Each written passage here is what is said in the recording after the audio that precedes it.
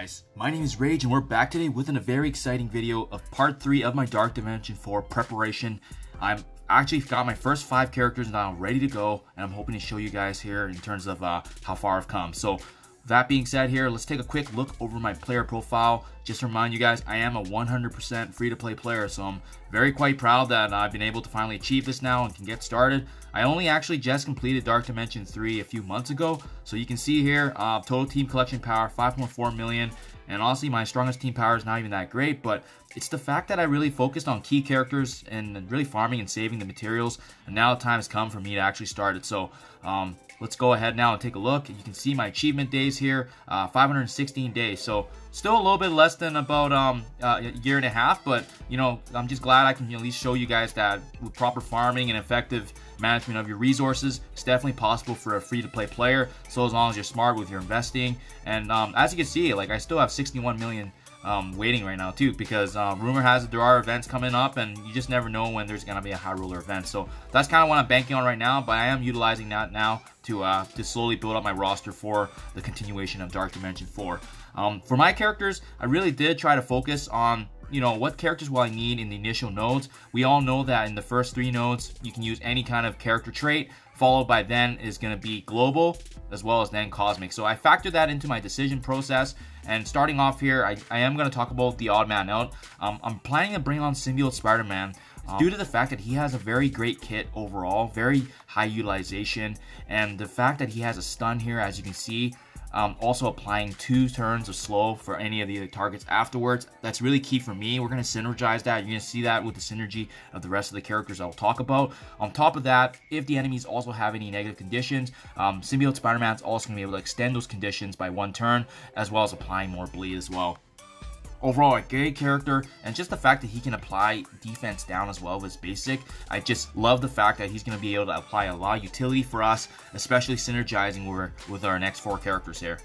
I'm sure you guys already guessed it, but one of the big ones is going to be Mr. Sinister. He's already been dubbed the King of Dark Dimension 4 for his utility and his adaptability, really being his ability of clone ultimate here. Opportunity to actually clone an enemy, gain that defense up for 2 turns, but this clone is going to be able to allow us to really adapt to the situation. Do we need a healer? Do we need more offensive damage? You know, Mr. Sinister is going to be the one that dictates that, so I love that synergy there. On top of that, his special ability does provide a nice heal for the rest of the team. On top of that, he's able to also provide benefits as well to his clones. So, I mean, just a great character overall. You know, he's tanky, he can soak up damage, and he's going to be the main healer, as you can see with the ISO 8 healer there. So that's going to synergize extremely well. Next, synergy is actually going to be correlated with Emma Frost as well. Emma Frost is also a healer ISO 8, providing that protection and healing, but with Emma Frost, her synergy of the Diamond Form special is not only going to be able to apply slow to the enemies, but also cleanses negative conditions on the team and gives the immunity to both herself as well as Mr. Sinister.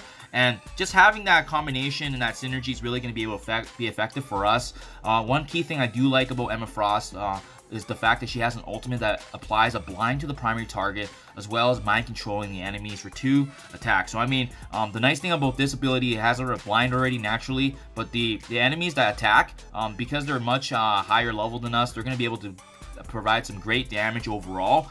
And the one nice thing about this ability is it also strips away the positive buffs from the enemies. So, I mean, just a great attack overall. It's unavoidable. And the fact that she can strip away positives and blind and buy us a little bit more time. On top of that, you can see that her blind is going to synergize nicely if I utilize Symbiote Spider-Man special to extend the negative condition. On top of that, her basic as well has the opportunity to actually clear positive effects. So just really a great, well-rounded kit overall, and kind of synergizing with the other 2 characters. Next, it is going to be Ghost here. I like Ghost due to the fact that a couple of things. When we target our specific enemies, as you'll see in the playthrough guides I make, the fact that her basic here can actually control the enemy's speed meter, and her having the striker ISO 8 is just going to allow her to actually strike twice, thereby reducing this turn meter twice and really providing us a little bit more time, but as well as being able to prevent a character from taking their turn. On top of that, her special is very nice. Fatal Flux not only applies negative conditions, but on top of that, also transfers the positive effect to Ghost. she gets high focus, and it's just an opportunity to apply more negatives for us to extend, and that synergizes with the team. But the one key thing a lot of players will bring her on board is her Quantum Explosion ultimate, and you can see here she attacks all the enemies for, you know, the 350% plus damage. But the one nice thing about this effect is that it prolongs once again the negative effects by 1. So I mean, this is already huge. On top of that, she also steals 15% health from all enemies, and as you know, in Dark Dimension, with the enemy pools being health pools being quite generous, this is going to deal a lot of damage to them and also bypasses heal block. So this is very nice. It keeps her sustained. It's unavoidable. It can't be blocked. And the fact that it also once again synergizes with our damage overall and being able to kind of provide that extra DPS we need, and as well as extending the negative conditions synergy that we've kind of built up on. Her passive is really good because of the fact that she actually gains evade, so she can really kind of self-sustain herself, especially in Dark Dimension. You can see the benefit is that, you know, when an enemy also gains a positive effect, she has a chance to actually steal it, right? She also gets the additional speed for herself. So I mean, just a great character overall. Definitely an unsung hero of Dark Dimension. I'm glad she's been added to the game. Just provides a lot of synergy for newer players, especially those that didn't have access to Ghost before and are planning to bring characters into Dark Dimension 3 and going forward. And last but not least, to provide an overall supportive role, as well as being able to buy us more time, once again, it is going to be Black Widow. A couple things that I do like about her. Her basic has the opportunity to actually copy and clear the positive effect of the primary. So, you know, we see the defense up or offense up, we can take advantage of that from an enemy, so that's beautiful.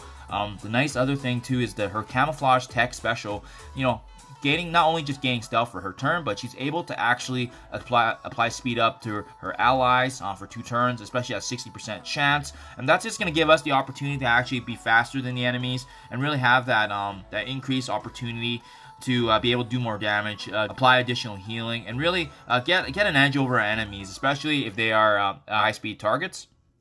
And last but not least, the Widow's Bite ultimate is really one of the key reasons I wanted to bring her on board. First of all, she transfers the positive effect from the primary target to herself. And the key thing for this ability is really the stun and kind of once again buying us time and applying bleed.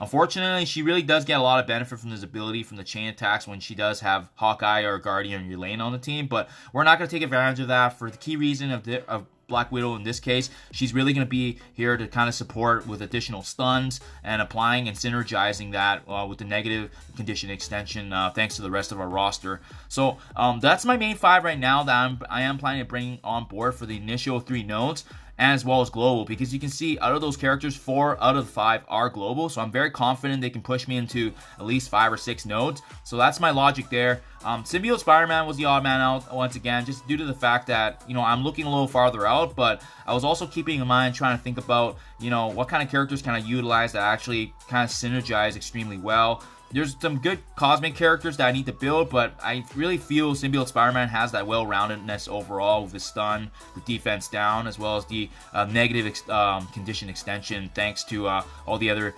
impacts that were utilized by my other characters. So that's the roster roundabout right now for the first 5. I'm definitely going to talk about my next team that I'll bring in, but for now, I'm going to get started. And as always, you guys, I do appreciate you checking out my videos, and I can't wait to show you guys the gameplay and playthrough of my attempts at Dark Dimension 4. Thank you as always for watching. Do appreciate the channel support, and I'll see you in the next one.